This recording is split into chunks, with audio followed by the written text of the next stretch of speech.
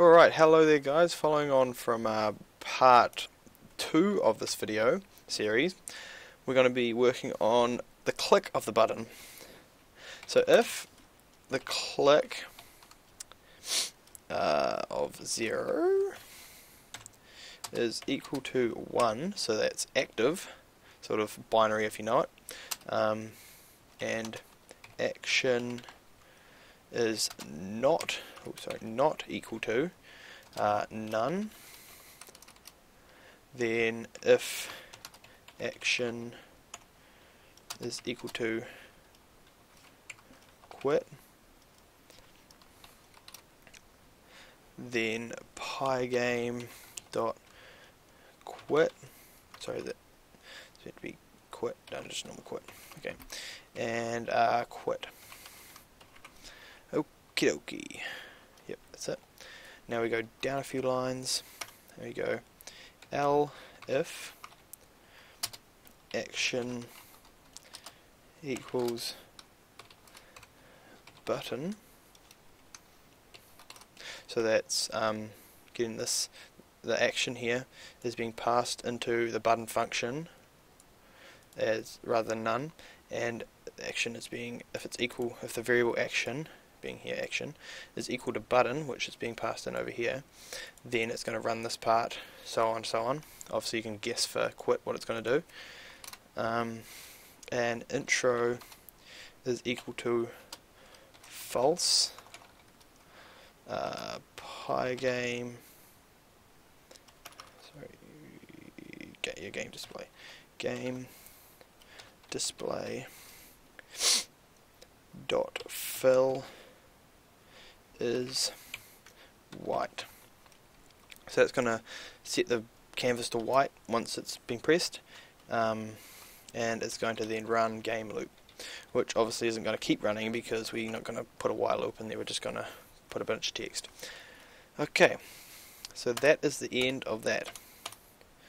Now this bit's going to be posted in, I'll post it in the comments of this video, so don't worry, you won't have to write this out. This is just a bunch of, actually there's going to be two parts here that's going to be posted into the comments. So I'm going to chuck these over now, starting here, I'm going to post them in. So it's just a bunch of text writing stuff that I wrote or have written previously. I run it in all my script rather than just this one, but I decided it would be easy to show you what happens when the button's clicked, and this is going to be helping with that. So now we're going to go define game loop. So that's what's going to be run on the button being clicked, and we're going to game display, the capital of course because we're still keeping the variable right, game display dot fill and white, and then we're going to go message underscore to underscore screen. This one doesn't really need to be shown because it's just sending stuff to a function here, which is then getting stuff from a function here and displaying it and stuff. I've already worked out how it works and defined it all and stuff, but I can show it anyway. And then we go black text, obviously that's where the black comes in.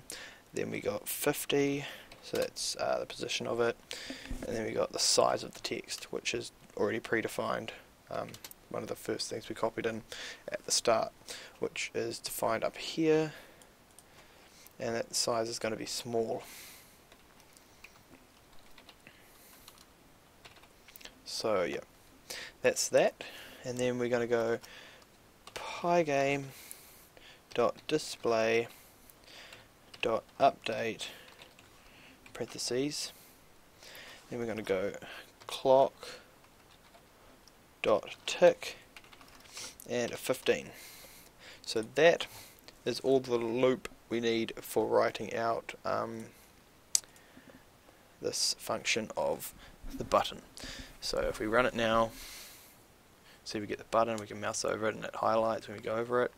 You click it and it tells you the button was clicked, but because we're not doing a while loop within game loop to keep running it.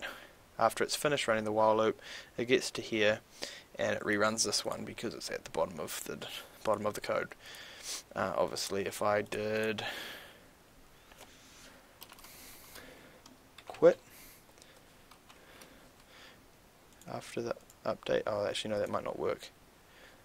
Oh yeah, it will. You see, it tells the buttons was clicked and then it quits the program rather than going back and running it again. But yeah, so let's go back through that. We got colors defined. We have our game display. Our game display area is obviously not hard coded, so I can easily change all this. We have our fonts being defined, our clock being defined. We have our events being detected, so our mouse position and our clicking.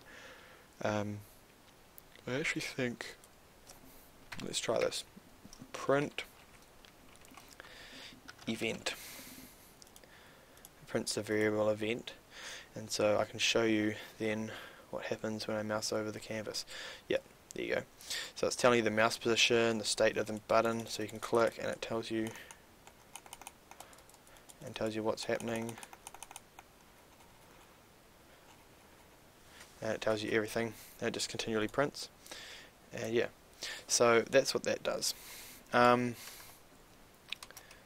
we have game displaying, filling with white and printing the button onto the canvas, and it's continually running this until the mouse is over it. If the mouse position isn't over the button, it just continually runs this code until the mouse button's over it, or the mouse is over it.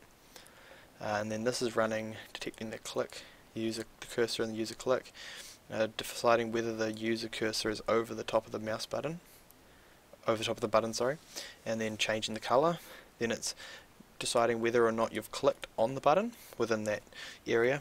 Obviously it has to be over the top of this, otherwise it can't even get down to here. And then if it's clicked on quit, it quits the game. If it clicks on button, it runs game loop, which is this one. This one here fills the display with white, sends this message to screen to here, which repositions everything, changes the size and etc. Updates that multiple times, clock ticks, and then it reruns the whole thing. So yeah, thanks for watching, guys. I hope this has helped you guys with buttons and so forth. I know I've always had trouble with making my own custom buttons, but I mean this makes it a lot easier. I found it hard to find a video that would explain this to me personally.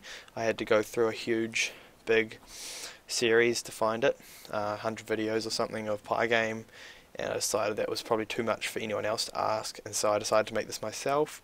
I hope you guys have enjoyed it, as I know that I've struggled to find it when I was learning pygame, but obviously I'm trying to make it easier for you guys to learn pygame, or Python at all. I kind of want to see future generations learning it. So yeah, thanks for watching, and I hope you check out the rest of my videos. Obviously I do quite a few Python tutorials, simple basic ones, and yeah, thanks for watching, see you.